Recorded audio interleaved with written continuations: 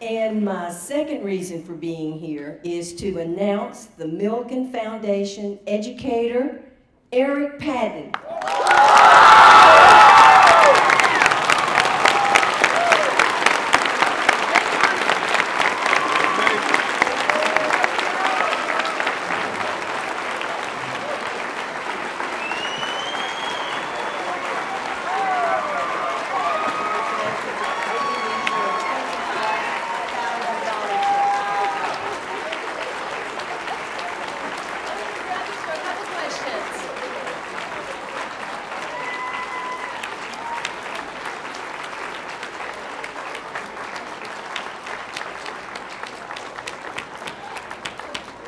So I did travel 2,200 miles, and I've been wanting to ask you a few things. Mr. Patin, we heard that you are one of 10 children that grew up on a dairy farm.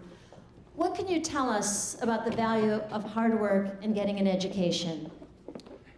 Well, basically there's no substitute for it.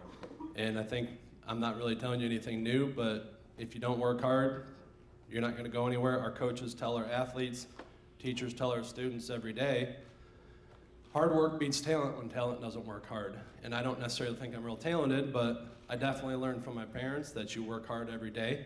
And that wasn't always a choice for me. It was either you do it or else. But it definitely taught me to work hard, and I guess I'd thank my parents.